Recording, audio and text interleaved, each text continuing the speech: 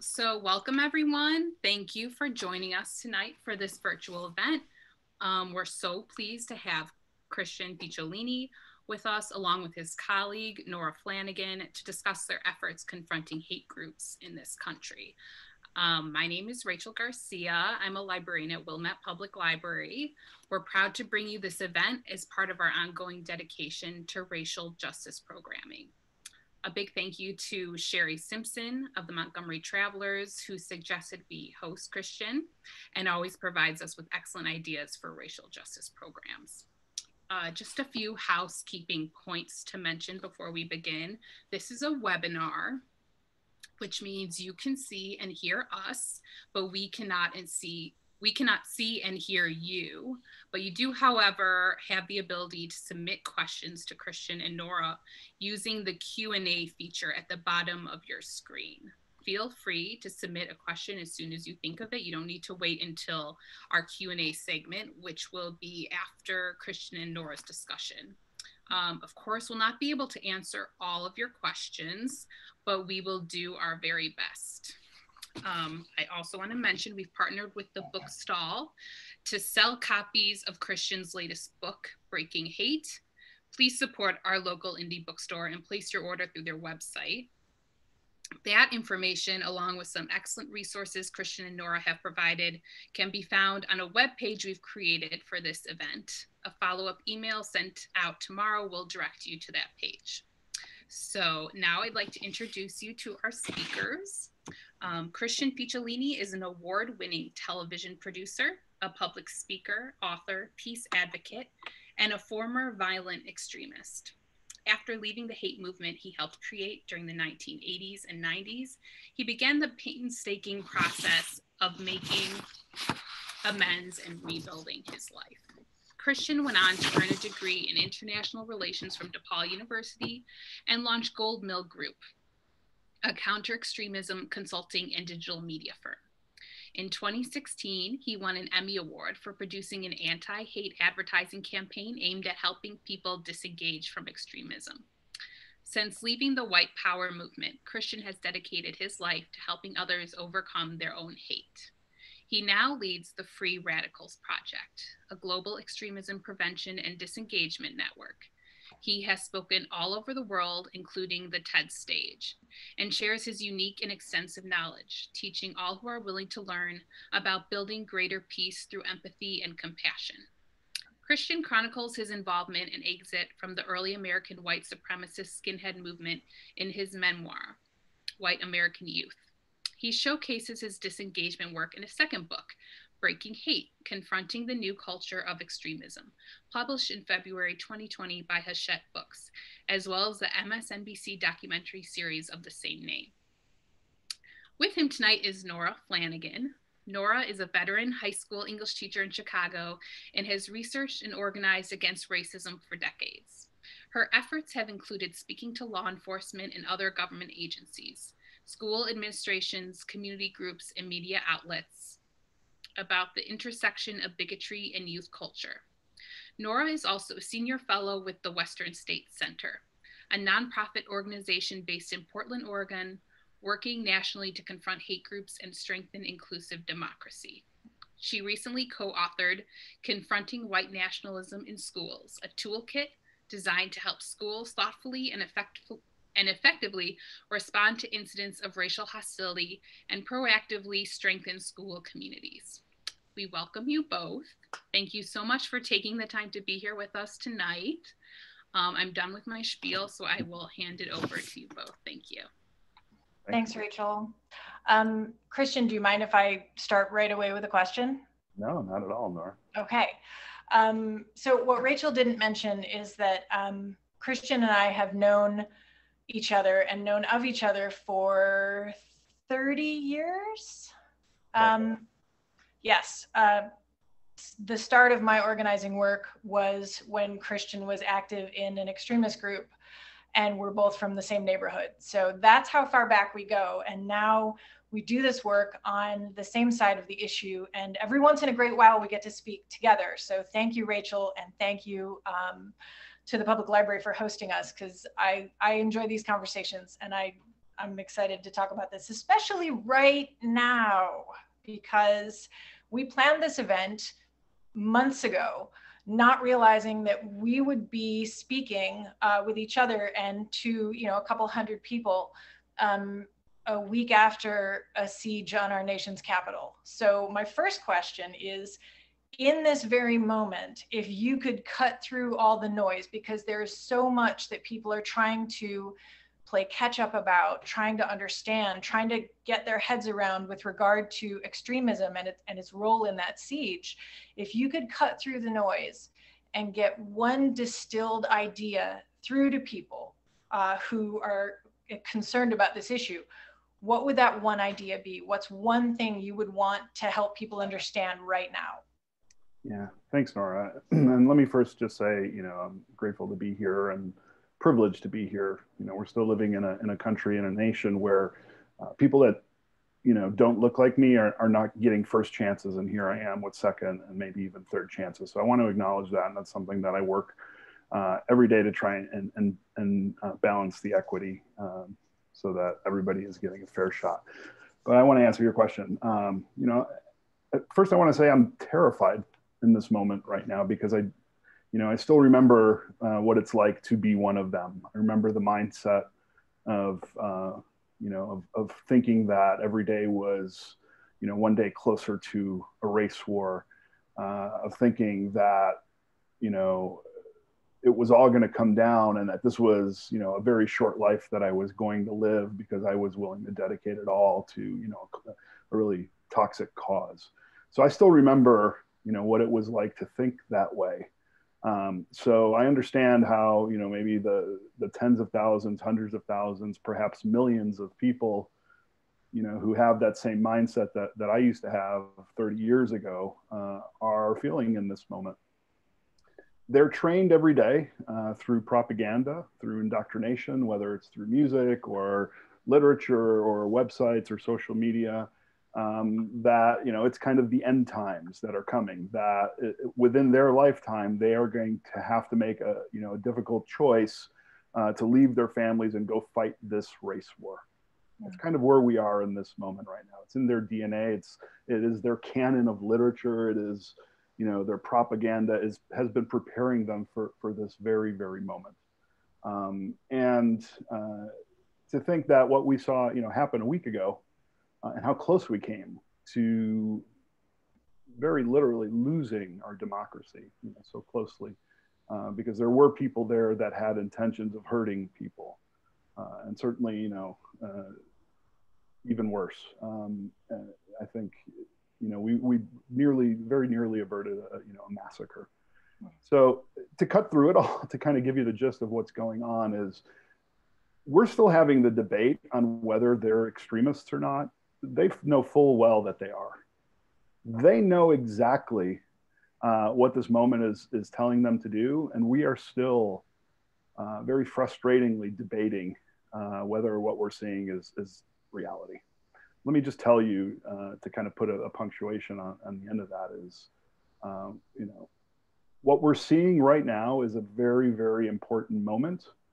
And I always tell my wife, and maybe I've even said it to you, Nora, is we're at the moment where this snake that we're dealing with, if we don't cut the head off the snake now, we're going to be dealing with something much, much more devastating very soon.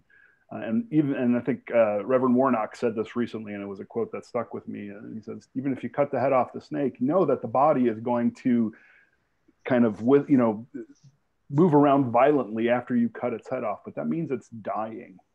It doesn't mean it's able to terrorize anymore. So I think we're at an important moment where we need to cut this head off the snake.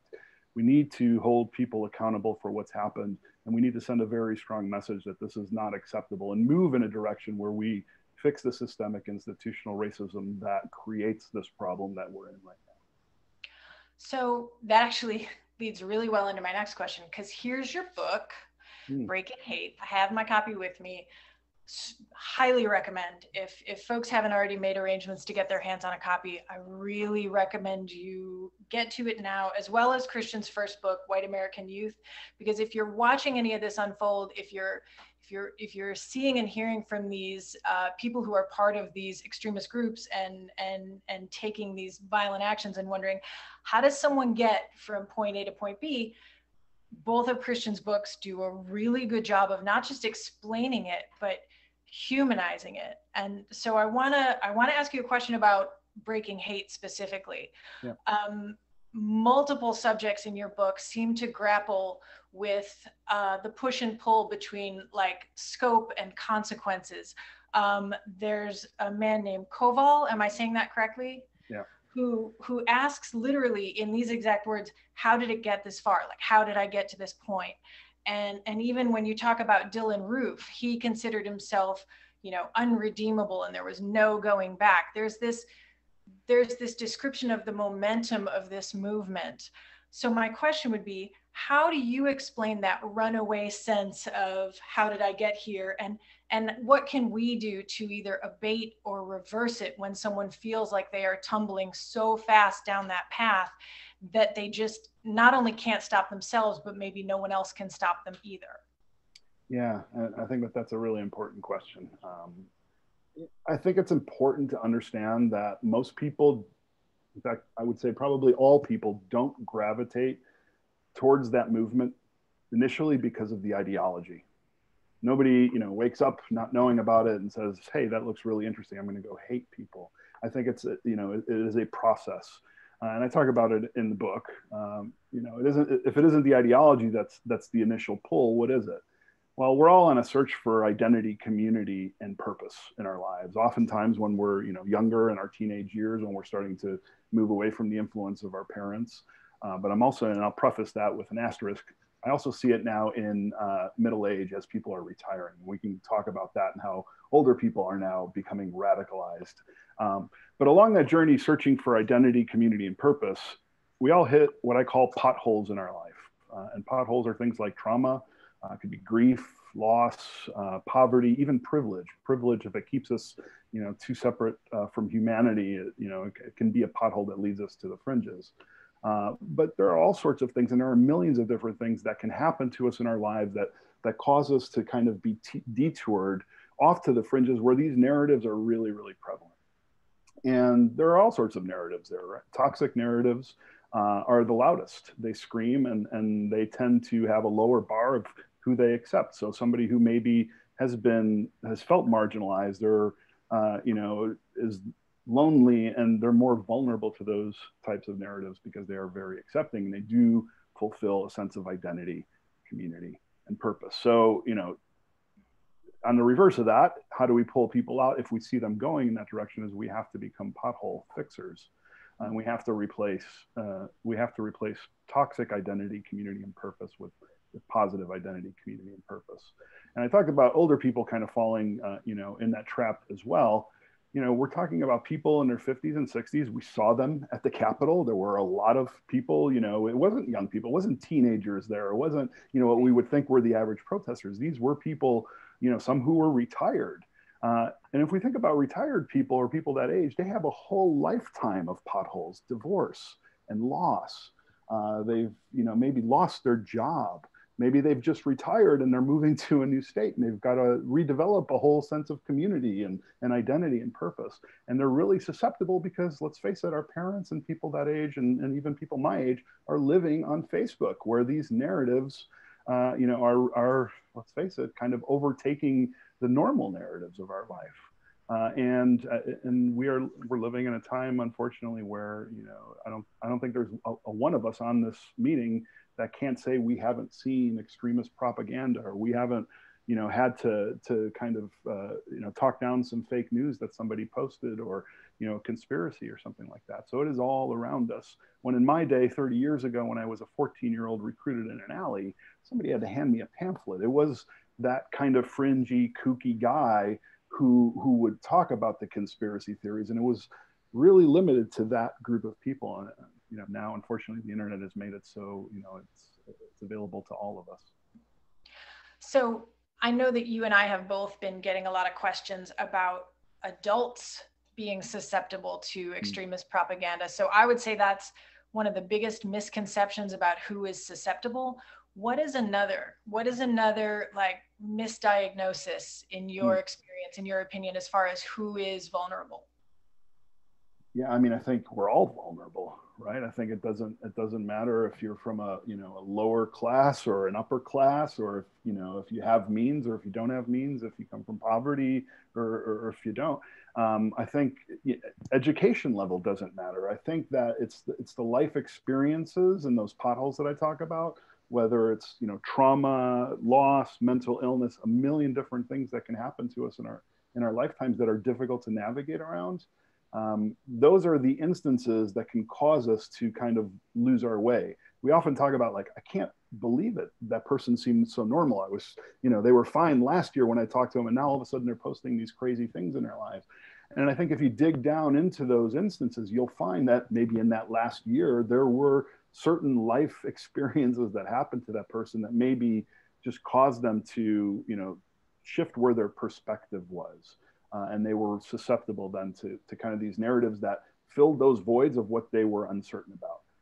And that's a really important word. And I want to talk about uncertainty, because I think uncertainty is the one ingredient that is causing all of this to occur. We're dealing with a pandemic. We're dealing with protests. We're dealing with an election that is nothing like we've ever seen before. Now we're dealing with an insurgency or an insurrection in the Capitol building.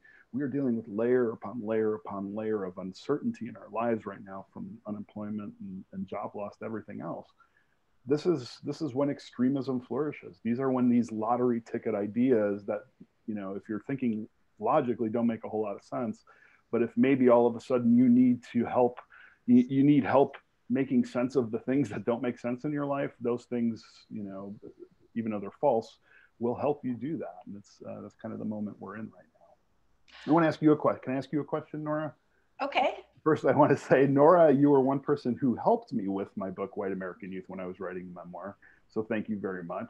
And I want to tell that story because it was important. And you can chime in anytime you want, because I think when I emailed you out of the blue, after decades, maybe 2 decades of, decade and a half of us having seen each other across very, different lines, I emailed you out of the blue and I said, Nora, I don't know if you remember me or not, but I'm writing a book and I really would love the perspective of somebody who was there, but maybe saw it from a different way that I did.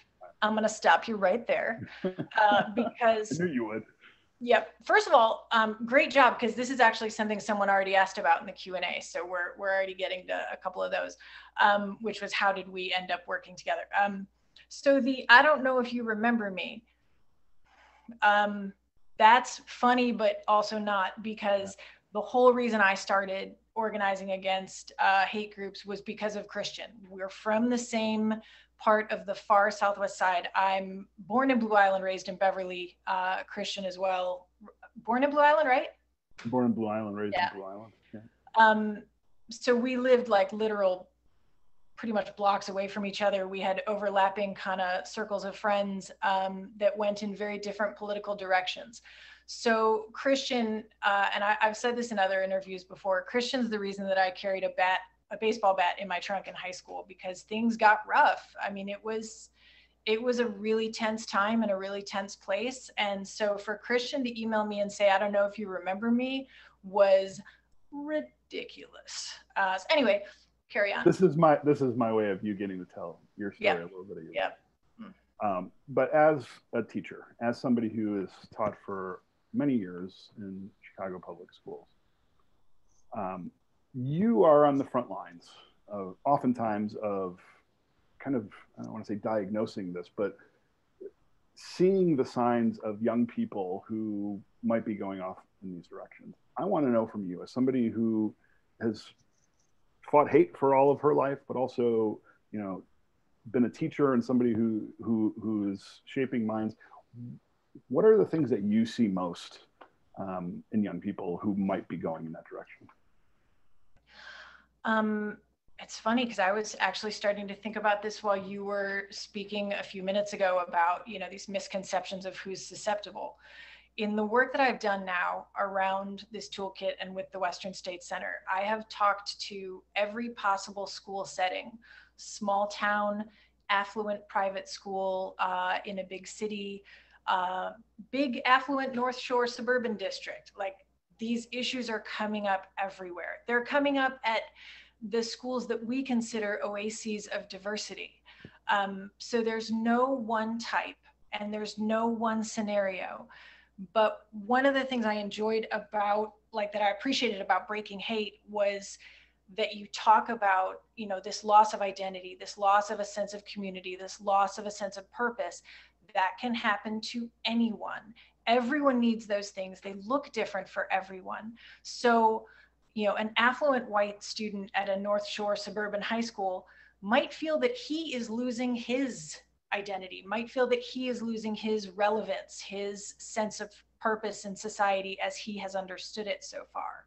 I mean, that's every bit as likely as the kind of assumption that it's, no, it's working class white people in the South or in rural communities. That is an old trope that is no longer applicable because it's everywhere. So what you want to look for is a kid who seems detached, a kid who seems increasingly resentful.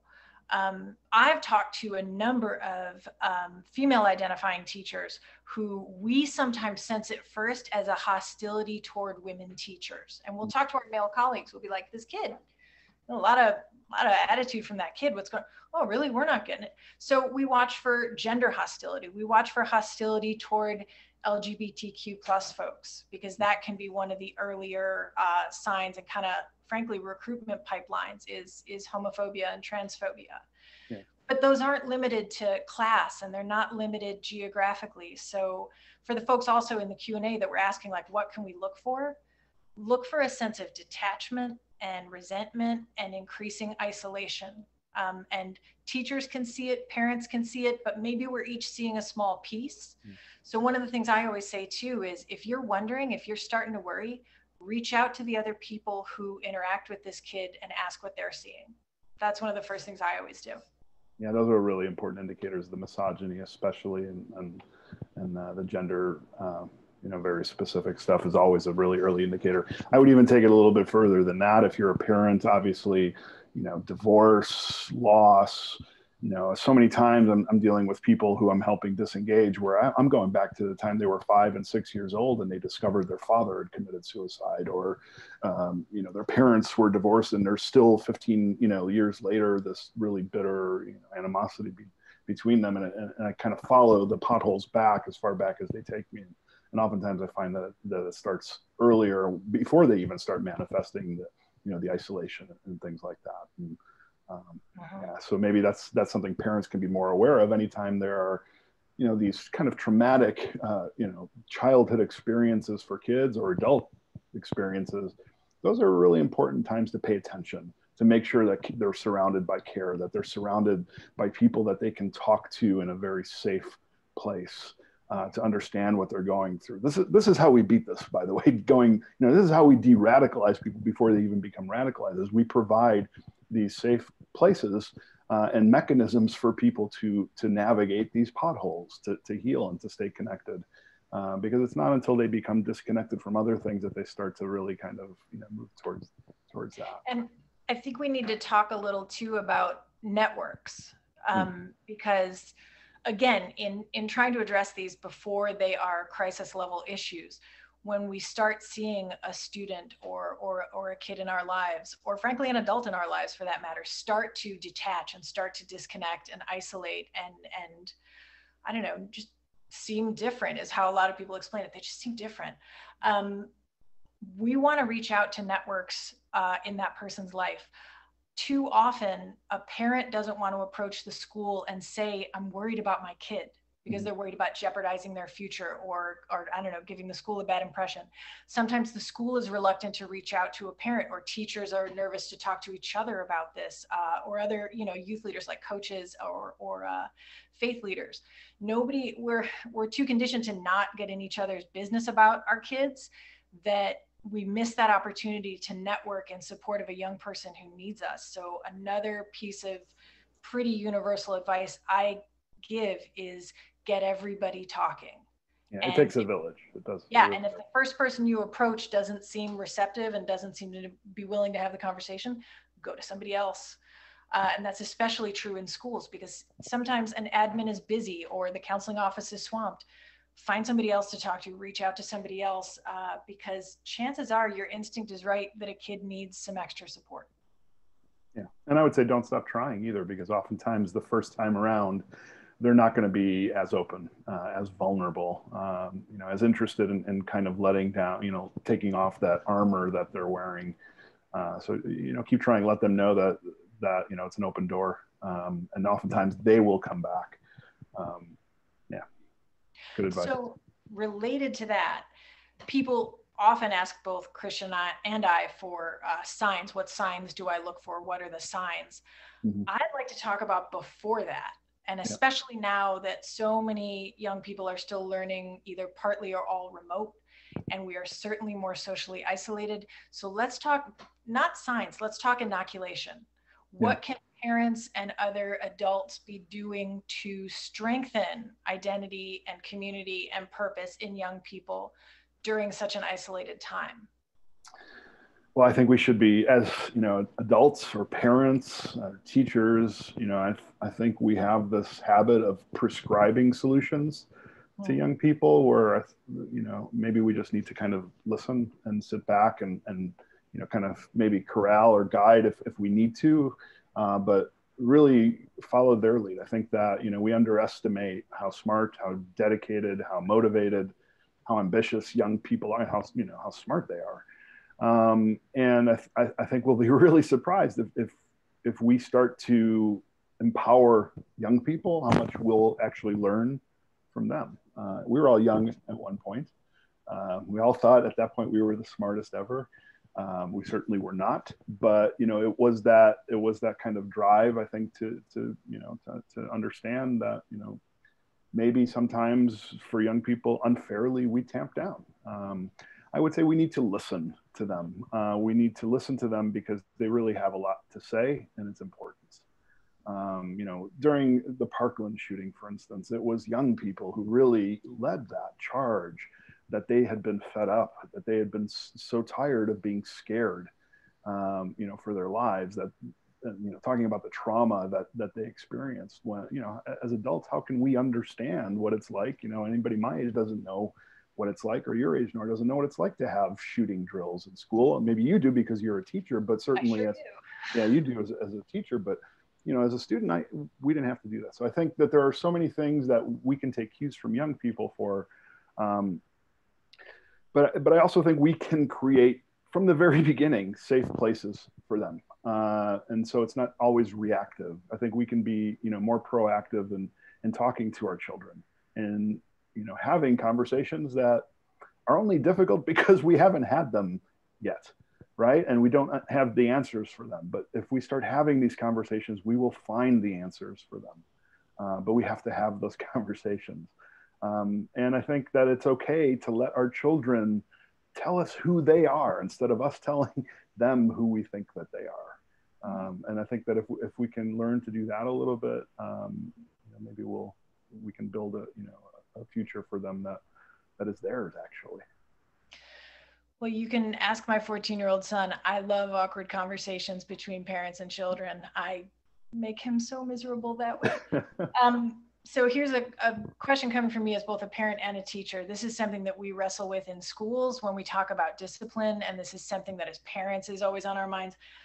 How do you find the balance between teaching consequences for one's actions and making sure kids know that they can make mistakes and come back from them? And I ask this on multiple levels and for multiple reasons. We are seeing folks who stormed the Capitol a week ago seem shocked that they're losing their jobs.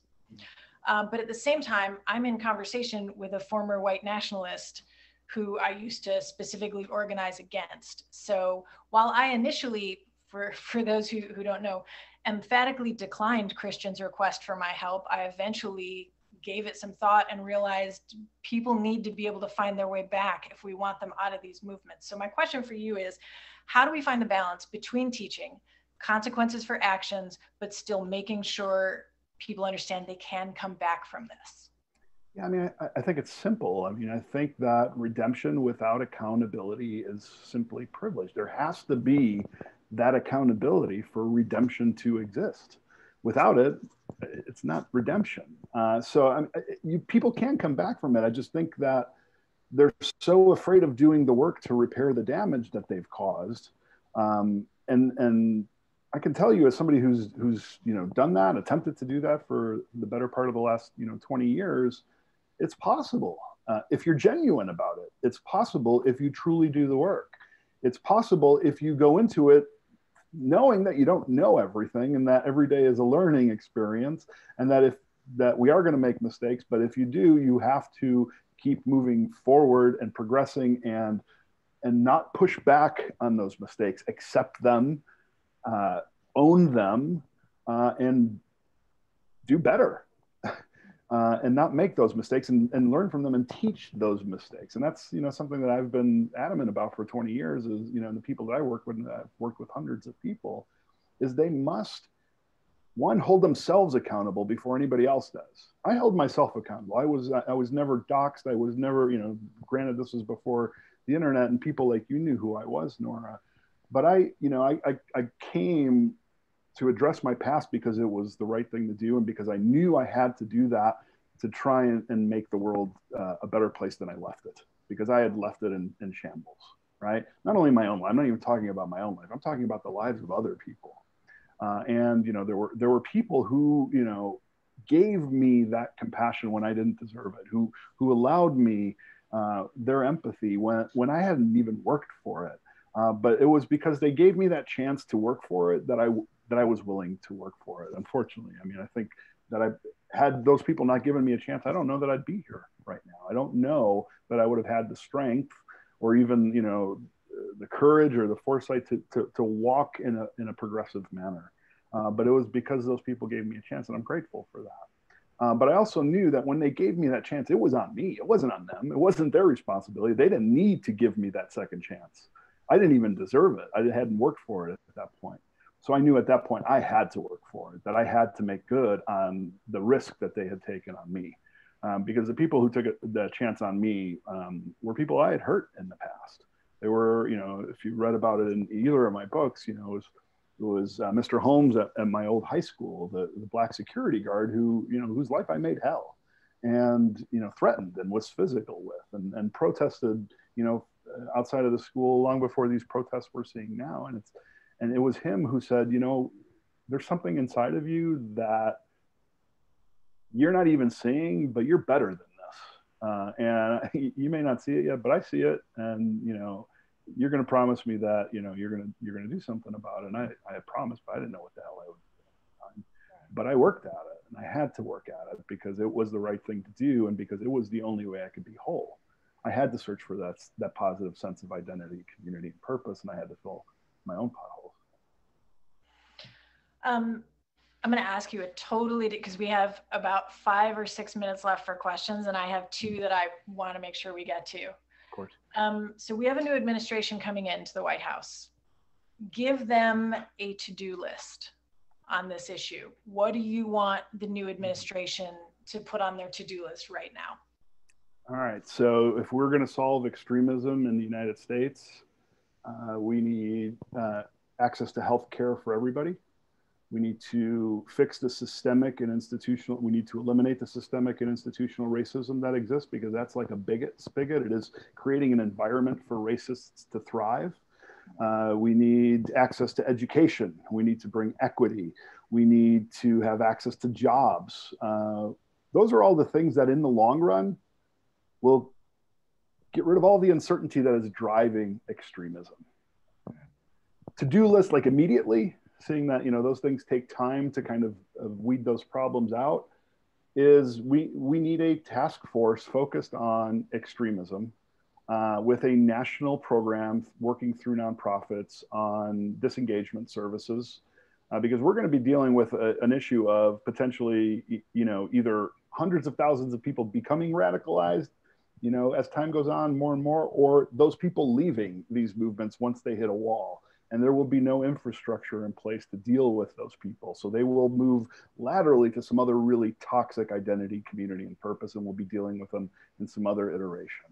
I also think that we need to, really look at the problem that we're dealing with infiltration of law enforcement and the military. This is a problem I've been talking about for 20 years. In fact, I've been talking about it for 30 years when I was telling people to go into the military and in law enforcement when I was a neo-Nazi, because that was our strategy back then. We knew we had to blend into mainstream because it was too much of a liability to look and act and be seen as a Nazi. We knew we had to recruit the average American the average American racist in ways that didn't turn them off. So right around the time I was getting out of the movement was when they were really doing a push hard to start to infiltrate, to get people to go into becoming cops and joining the military, but also to recruit police officers and people who were in the military, because let's face it, those are professions with lots of potholes where people have a very strong sense of identity, community, and purpose. And when they leave,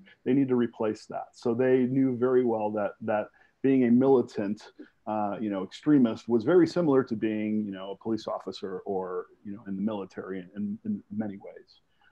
So those are all the things that I think are very, very important to do right now. And I hope that the next administration will do that, because certainly the last administration removed all the, the safety nets for those things to exist. And I'm actually really hopeful that Congress is going to bring this up again, because did I see Congresswoman Ocasio-Cortez mentioning your testimony in one of her Instagram lives like last night? She did, I think, last night when she was talking about her experience in the Capitol. It also talked a little bit about my testimony, and I gave a testimony on the Hill, just last year, where I talked about these problems, where I talked about the militia groups that were organizing, where I talked about the transnational nature of this. We're going to start seeing what's happening in the U.S. now, also happening in other countries. We're going to start to see these groups start to organize. They've already organized. They're going to start to see them amass around the same types of things we're seeing here. This is not just our problem.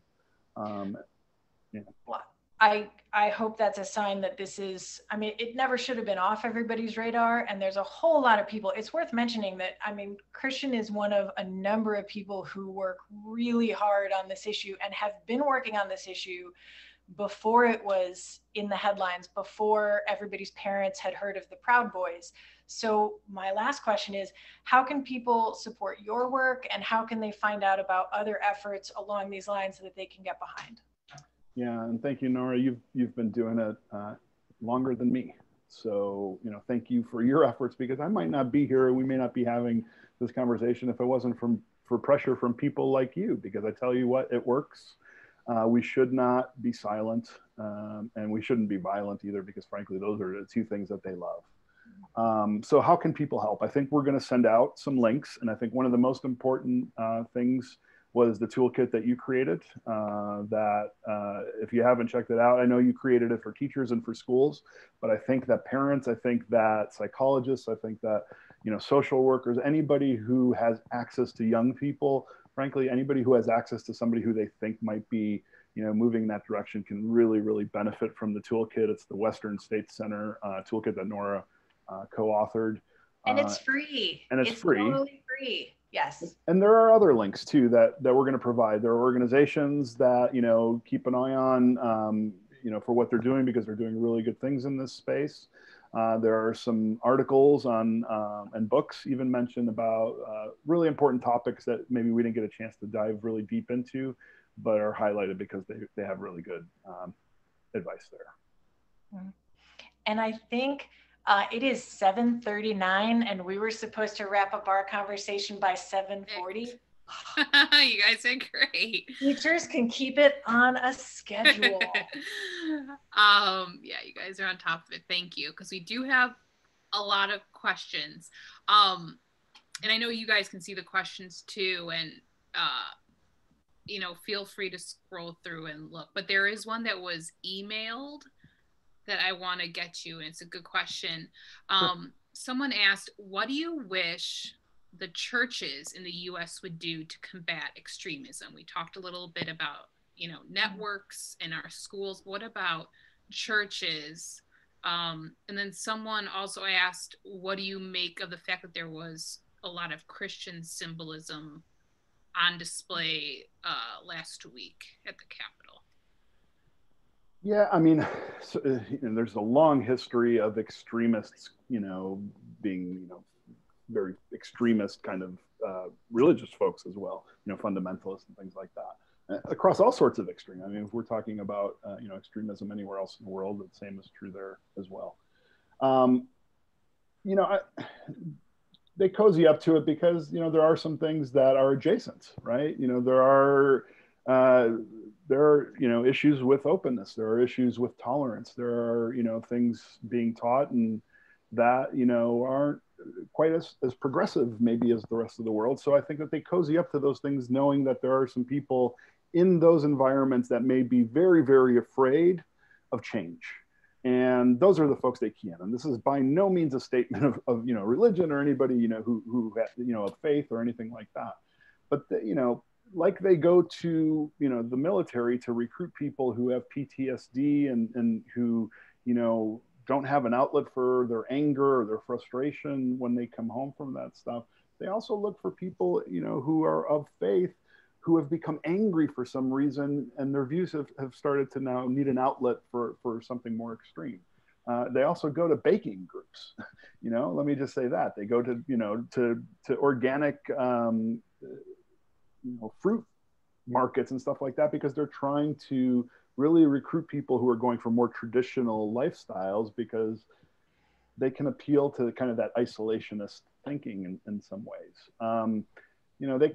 They've always kind of cozied up to religion, knowing that there is a subset of people there that they may be able to attract and recruit. But to faith groups, I would say, I think we need to start looking at our congregations and start thinking about how we are teaching certain things, and how maybe closed we are to certain progressive ideas that may be kind of planting some of these seeds in people. I would shout out to some really great networking groups, interfaith networking groups in and around Chicago. I've done a lot of work with a group called the Children of Abraham Coalition that gets together Muslim and Jewish and Christian middle schoolers and high schoolers to, on a school holiday, go on an outing, learn about each other's faith, do service work together. I went to a 250 person potluck that they threw that was amazing. And just that outreach and working together and everyone keeping an eye on everybody is just such a huge part of it, of combating that way that religion is used to keep us separate. So, the more we talk to each other, the less they can keep us apart. That's important. Always look for groups that, focus on interfaith or pluralistic type things, because, the less isolated they are, typically more positive focus. Thank you. We also had quite a few questions about your analogy of cutting the head off of the snake. People want to know, how do we cut the head off the snake? Who is the head? And who's working on that? Is the FBI? I don't know if the current administration, the efforts going on there, but who's going to be spearheading this effort? I don't think there is one head of the snake. I think that that's more of a metaphorical, meaning the propagandists, the money people who are funding this, the ones who have the loudest megaphone. At this time, the president of the United States, who has done a very good job of emboldening folks to commit acts of violence. That is the head of the snake. So, the ones who are the mobilizers, the influencers, it's important to kind of cut their feet out from under them, because they're the ones directing this. If it wasn't for their voices, for their fake news, there wouldn't be, potentially millions and millions of Americans who believe that Democrats are, pedophile, Satan worshiping blood drinkers who are, running some brothel in a pizza place or something like that. This is the level, and I say that and it sounds ridiculous to most people here, but we're dealing with the reality that there are potentially millions and millions of Americans who subscribe to things like QAnon, who believe exactly that. So, I think the reality is we need to look very, very hard at, at who is putting this out there, who is planting the seeds. The body will eventually die. We have to provide other outlets for them, positive identity, community, and purpose, or again, they'll go sideways or even backwards into something more negative. But we can save this, right? We can save America and Americans. But we can also do that while holding people accountable for causing chaos, for trying to destroy democracy, and for committing hate crimes and terror on Americans, not just for the last few years, but let's face it, for 400 years. These are the problems that we're dealing with. So I think that we have a very hard look in the mirror. People aren't the only ones with potholes and a search for identity, community, and purpose. Our nation is in a desperate search for identity, community, and purpose right now, and we have a whole history of potholes that we've never contended with. We have, everything from slavery to Jim Crow to, we can go down the line of all the things that we have never looked in the mirror on and said, we need to fix that, or we need to cop to that. And until we do that, I think we're going to just keep going along the fringes. So I think we have an important moment right now where we can make some change. I just hope we do it. We have a lot of uncomfortable conversations to have, not just in our households, but in our classrooms, in our faculty meetings, in our boardrooms, in the media.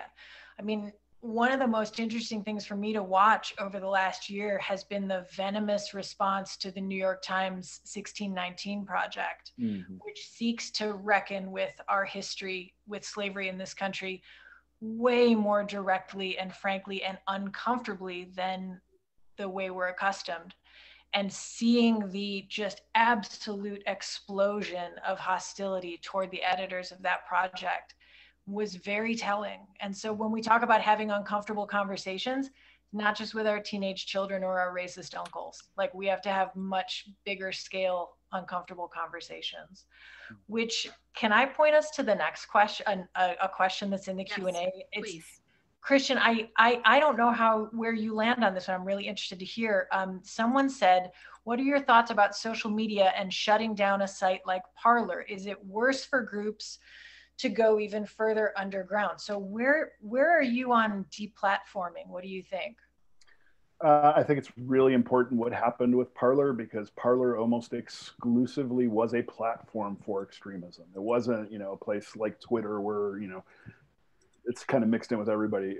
It was almost exclusively extremists there. So it was a communication vehicle for them. It was a way for them to plan attacks. It was a way for them to spread propaganda. It was akin to us shutting down like an ISIS communication network. To a certain degree, because so many of the attacks that we've seen, not just in the last week, but in the last years, have come from places like Parler, like Gab, that they've been organized and praised on there. So I think it was important to do that, because I don't think we would be having this conversation if we were talking about some brown people who committed some acts of terrorism. We would all be shouting from the rooftops that we should, shut down their communication networks and take away their ability to plan further attacks. So I think that was a really, really smart thing, or a lucky thing that happened. Deplatforming, I think, has been very effective, but there are instances where deplatforming somebody, an individual, might send them further, into isolation, where those ideas become more attractive. And I think we have to take that, we have to focus on individuals when it comes to that. But as far as organizations who are spreading hate, I have no issue with taking them down. These companies, these social media companies, are a lot like, an apartment, like a landlord of a building or a property manager that has 100 tenants. These companies have millions and millions and millions of people. They're larger than most nations. They have, they make more money than most countries have. But if they're treated like apartment buildings, if there's a tenant who is constantly setting fires in the hallway, who's kicking in people's doors in the middle of the night, threatening them in the elevators, running after them with a knife, that you would, as a property manager, you would evict that tenant for the safety of the other people, because it is a public square. These platforms. So it is really. They don't have a right to uphold free speech. They're private companies in most cases. They're not government entities, so they can do what they want. But I agree, when terroristic things are happening, that we need to look at these platforms for what they are, and they're platforms to continue that terror. I just want to take a second as an English teacher and appreciate that apartment building analogy, and I'm going to steal that and use that in the future.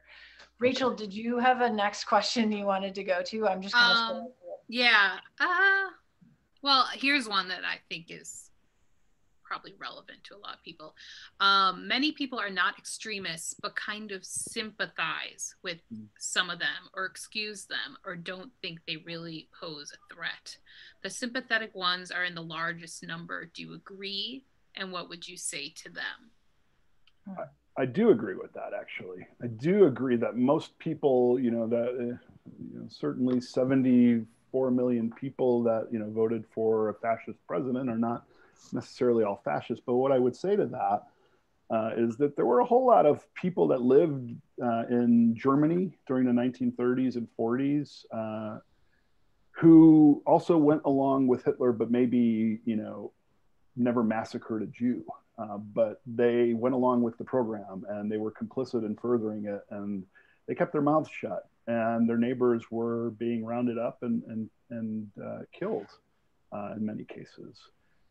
Here's a good analogy, and I don't remember who said this, but I heard it from my wife. They're at the Capitol building, let's say. Not everybody there was a Nazi, right? Not everybody there was a white nationalist. There maybe were some people there who, were just Trump supporters who thought, I'm going to go to another Trump rally. And maybe they didn't even go inside the Capitol building. Maybe they never left, the lawn of where the rally was. A good indicator that you shouldn't be there is if there are Nazis there. If there are Nazis there, you probably want to reconsider the group that you're hanging around with, right? If there are Nazis hanging around at a rally, and they're on, kind of on the same side of the street where your people are, look around and reevaluate who you're standing next to, because you may not be a Nazi, but you are adjacent to one. You're adjacent to somebody who is willing to hurt other people because of what they look like, who they love, who they pray to. And you really need to evaluate that. So, what I would say to all the Republicans, all the people who were there just to be, quote unquote, patriots, you may not be a Nazi, but there were a whole lot of Nazis there. And I really want you to reconsider, who is part of this adjacent circle that you're hanging around. Nothing really good comes from that. Kind of along those lines, I guess. Can I answer one, Rachel? I saw one sure, here that please. I think is really important. Al asked it, and he's a retired police sergeant from Milwaukee. In my estimation, Nora, feel free to answer this too if you want. How infiltrated are police departments in the U.S. with white nationalists and white supremacists? This is not a doomsday, kind of scenario. I don't think that our police departments are full of secret Nazis. However, again, I would ask people to look around and see who they're surrounded with. And if there are people within their ranks, they need to ask themselves if those are the kinds of people that they want to be with, if the kinds of actions that they're taking, if the racism that they're seeing from, their fellow police officers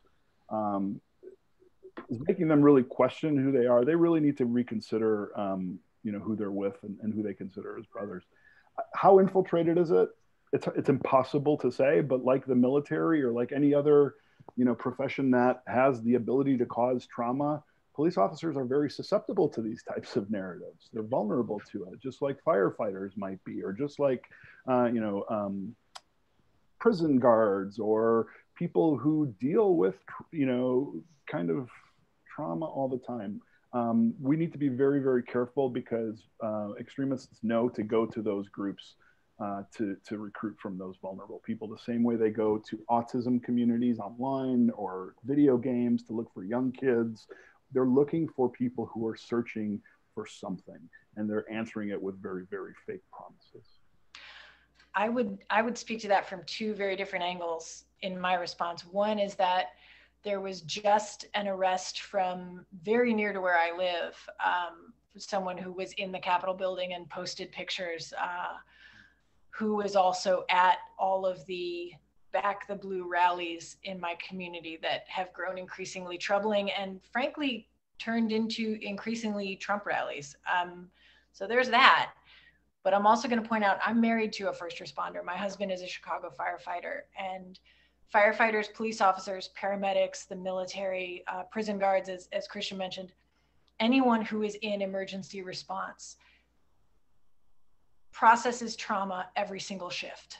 And we don't support them. This is where things like healthcare come in. If we don't have good physical and mental health care for everyone, especially though our first responders who are conditioned not to seek support and who are conditioned not to reach out and say, like, I'm in rough shape and I need help, that makes them more vulnerable. I mean, they might have this strong community, but in that case, it's backfiring because it's a community that says, don't reach out for help. So when we have police officers who are overworked and understaffed and really struggling to understand their own, place in our society, especially over the past year, they are so susceptible right now. And so it's not just infiltration, it's a breeding ground from within as well if we're not supporting the men and women who do these jobs. Well put. Yeah, very well put. Thanks. Maybe one more question, I think. Sure. Yeah, oh my gosh, it's 7:56. Is there one that you guys were drawn to in the Q&A? There's a lot of questions. Here's an interesting one. Christian and Nora, you're both from the same neighborhood. How is it that you started out with such different perspectives? You want to take that one? Sure. I saw swastikas spray painted on the sides of buildings in my neighborhood, and this is a library event, so I'm not going to swear, but I thought, what the heck? I was 13 when I saw that for the first time, and I was horrified because I was raised to be pretty anti-racist, and equally troubling to seeing the swastika was seeing nobody else bothered by it, or people, and this goes back to that sympathizer question that someone asked earlier that was so good. I was like, what is happening? And the people around me were like, and that was it. And there wasn't a big response. There wasn't, nobody else was horrified. And so that horrified me even more. And that's how I got started. Yeah. See, unfortunately, I was on the side of the people that were saying, kind of don't look at it or don't bother with it, it'll go away. And if you've read my books too, the folks on here, I kind of was raised in two different neighborhoods. I was didn't really fit into either one. So I while we grew up in the same area, I really struggled with who I was within that community and within the other community that my parents had moved to. So I didn't know really who I was. So I was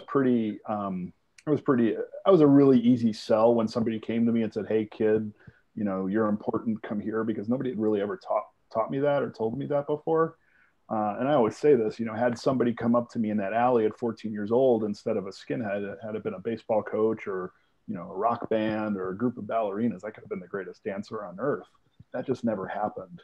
And instead, a man named Clark Martell walked up to me in 1987 and changed my life. And it turned out that guy was America's first kind of neo-Nazi skinhead leader.